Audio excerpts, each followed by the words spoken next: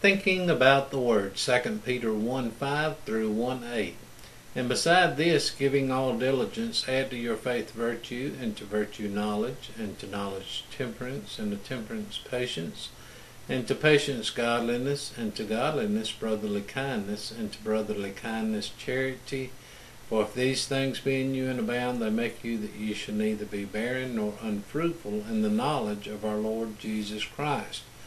Do you know how to add? It all starts with faith. Think about it. If we can only believe in Him, then He can save us. Read Romans 10:9 and 10. It all begins with our faith in the finished work of Christ. Then we seek to add other attributes of Christianity in our lives.